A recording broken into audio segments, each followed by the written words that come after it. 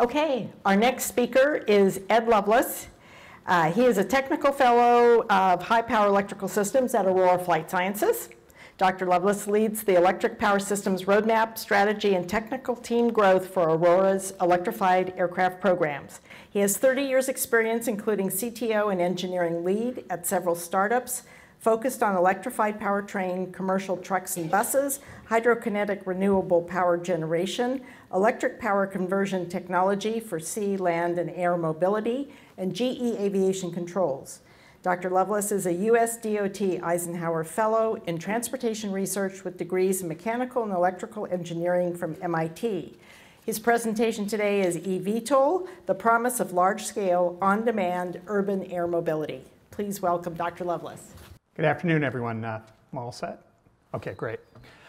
So before I get started, I just want to acknowledge a couple other of my colleagues who contributed greatly to the presentation you see today. Brian Yutko, who's our VP of Research and Development, David Hall, who's our Power and Propulsion Group Lead. So I'm just going to talk about three things very briefly, a brief history of Aurora, and then talk about both the promise of urban air mobility and then close with some of the challenges remaining. So Aurora is about 30 years old, spun out of MIT in ultralight human-powered flight. As I'm sure most people are aware, we were acquired by Boeing at the end of last year. So now, of course, we have all the added resources and technology and manufacturing associated with Boeing. But the key DNA of Aurora is this rapid development process of designing, building, and flying advanced aircraft every year, and we've done over 30 in this time period of the company.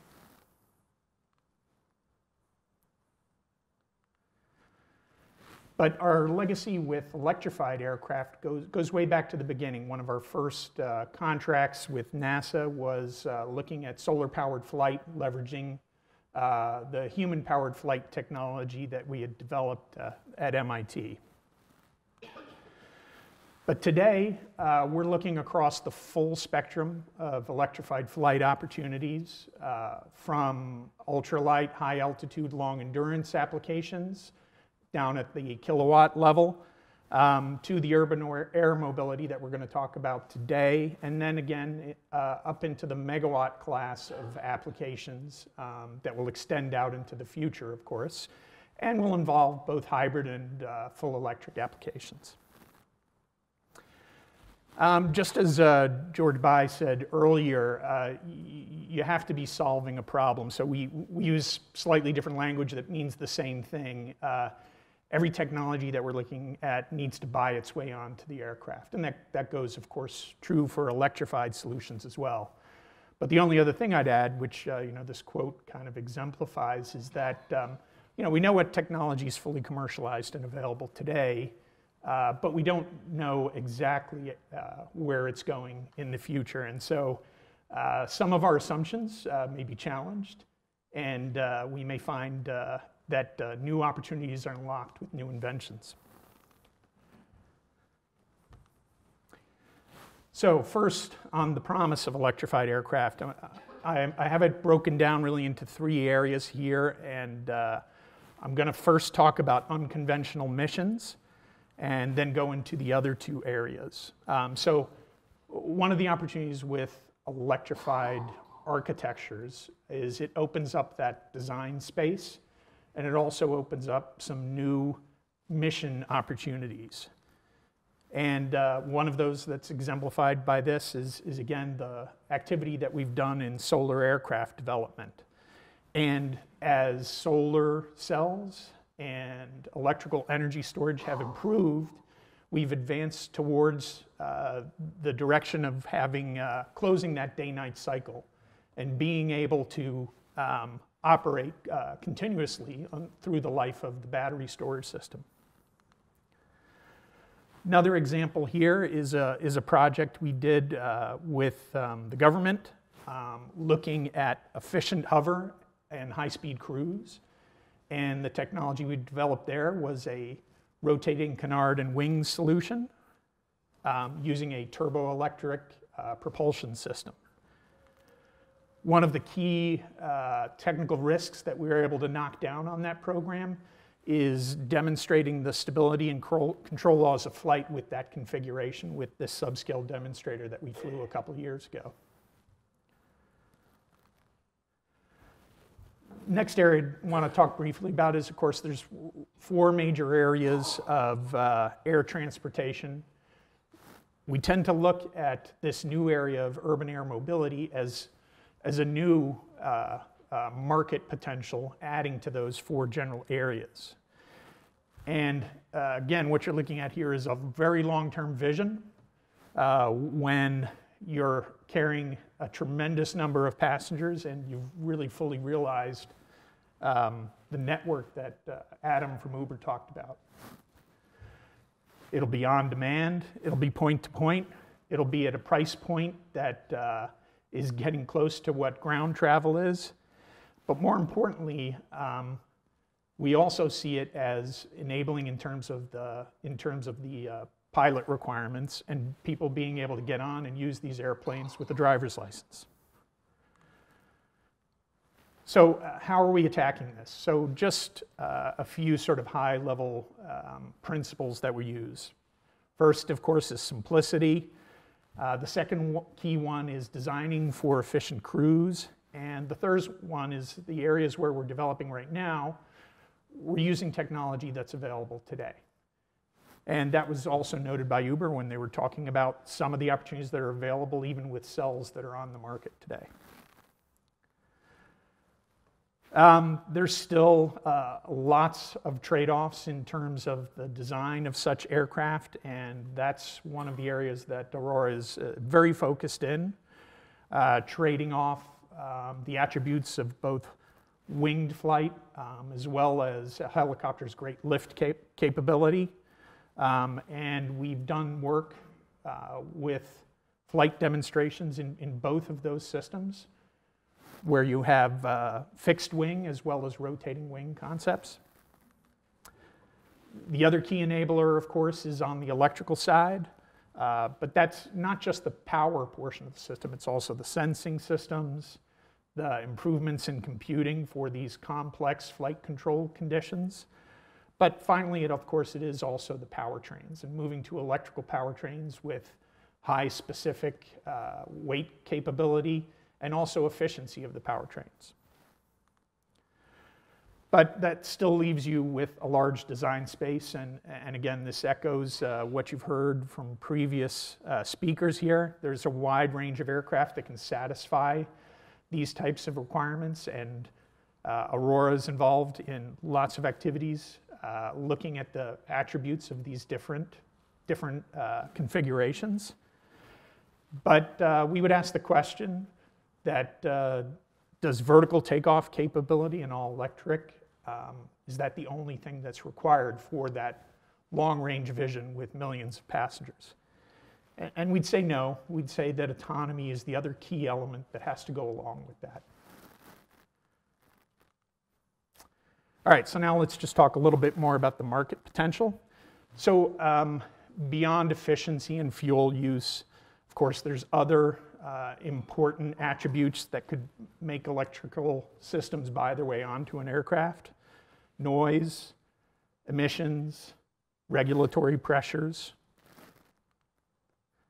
Somebody else showed another map. So this is one way that we look in terms of the market potential, in terms of the range of the aircraft with today's technology and then projecting forward to tomorrow's technology. But as I said, even with today's technology in terms of energy density with cells, including the packing factor for getting a complete pack energy storage system on an aircraft, this still has a viable marketplace that's unlocked. But as those advance over the years, that of course can expand the area where an urban air taxi can operate. Lastly, performance through integration. This has also been mentioned by some of the other speakers. To take best advantage of all of these opportunities, the aircraft needs to be designed around the benefits of these systems. So 2 of the areas that Aurora is quite invested in are distributed propulsion and boundary layer ingestion. So working from left to right over here, first you have a conventional aircraft, then you have one that has the boundary layer ingestion. Doesn't necessarily need to be electrified. You could do that with conventional powertrains. But then to take advantage at a greater level, you add distributed propulsion, and you would argue that it'd be easier to have that many propulsors when they're electrified rather than mechanically connected. We've done some publicized studies in this area. This one was a subcontract to NASA on their Stark-Able program, looking at a turboelectric configuration. But again, it wasn't just analyzing the turboelectric arrangement. It was going through a sizing and hybridization study to determine the best points of operation in terms of splitting both gas propulsion versus electric propulsion.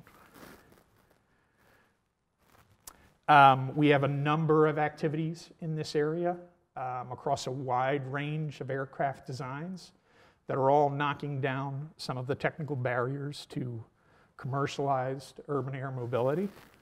And here's some examples of some of them. So now just to close with some of the key challenges.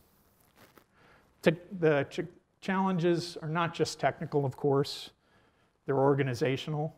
This is a very young space, so the supply chain for electrified aircraft is really, I'd say, in its infancy. There's some big players involved, but there's a lot of other players who are in other industries that could potentially move into the aerospace side.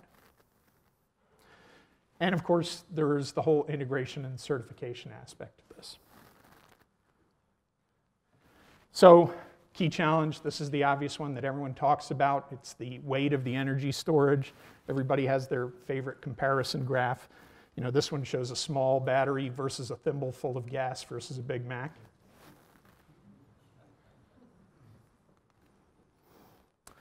Other key area I just want to touch on briefly is thermal management. So the thermal management of gas turbine engines is a very well-developed area over many, many decades.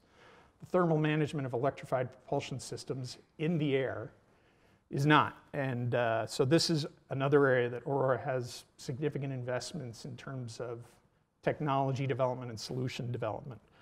Again, from the hundreds of watts to hundreds of kilowatts up to the megawatt scale. And of course, coupled with this is the safety of flight aspect that is quite a bit different than for ground vehicle applications. The other challenge that I'll mention again is integration activities. So what you're looking at here is a chart from a program that we did with NASA and MIT, developing a sizing and trade study tool on the LEARN program, which allows us to trade off the different attributes and do sensitivity analyses for a wide variety of different electrified powertrain configurations. Series, parallel, all electric, hybrid, turbo electric.